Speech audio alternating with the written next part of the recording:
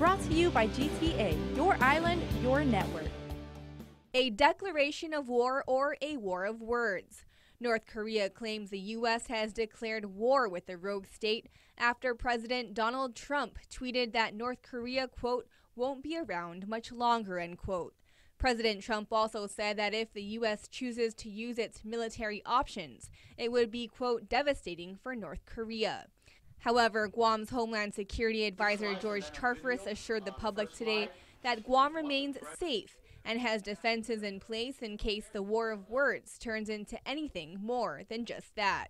Charfris spoke before the Association of Government Accountants earlier today. Please believe me when I say we are safe. Charfris explained that while North Korea has tested at least 3 different types of ballistic missiles, he does not yet believe the country has the technology to accurately hit a target.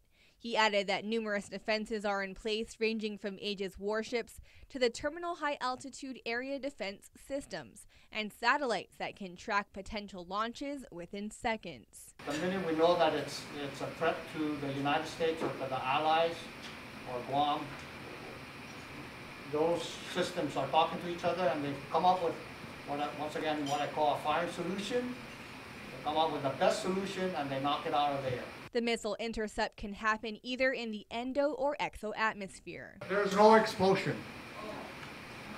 It breaks it up. He added, in the event of a potential incident, the island's all hazards alert warning system would go off and residents would be encouraged to stay indoors until the all clear is given.